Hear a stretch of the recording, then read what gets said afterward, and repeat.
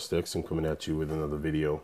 Listen, I'm the type of individual that I go by consistency and your patterns of behavior.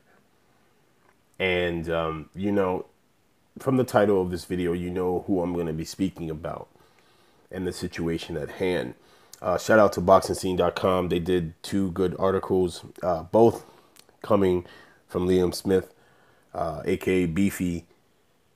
Listen, I think this is pretty much evident from everybody. Liam Smith is a dumbass. And he is willingly throwing himself to the slaughter.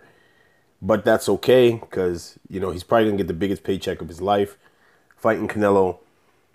So, if that's the way he wants to roll, he wants to roll. But,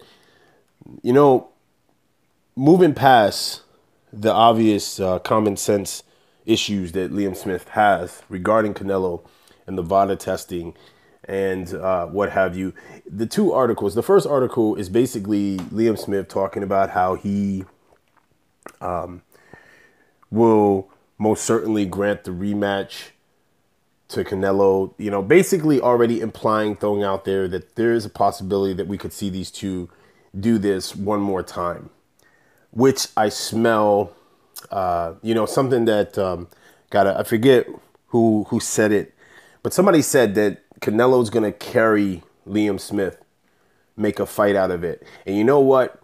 Something about this smells funny from top to bottom. But I'll get into that later on. Let's look at, the whole VADA testing situation. Now, in the second article by BoxingScene.com that I will leave the link in the description, Liam Smith is talking about how he is quite okay with the fact that Canelo is not doing any testing while he is being subjected to the strict British boxing anti-doping agency testing.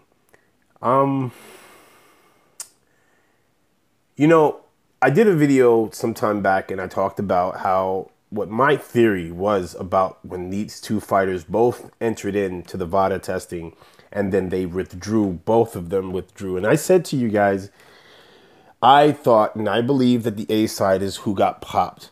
They paid some extra money to VADA and they actually sat there and paid money to Liam Smith to keep his mouth shut. This confirms it for me. This confirms it for me. This confirms it for just me. I'm not talking about anybody else in the LDBC or in the YTBC. To me, you could say what you want. Maybe I'm jumping the gun and what have you. He's never tested positive. I am fully convinced the fuckery that comes from Oscar De La Hoya and Canelo Alvarez is real, y'all. They will do anything they can to keep this kid on the top of the game. And because he is the only person they got. And, to Liam Smith, let me tell you something. You being a real sucker, man. You being a real sucker and you playing the UK fans. Because on BoxingScene.com, I'm looking at some of the comments. You got a lot of British fans who are pulling for you. And you straight treating them like suckers too. You know damn well what's going on. And at the same time, I can't even be surprised because, this is the state that we're in right now in boxing. Over 95% of these dudes are cheating or on something. You got pussified promoters.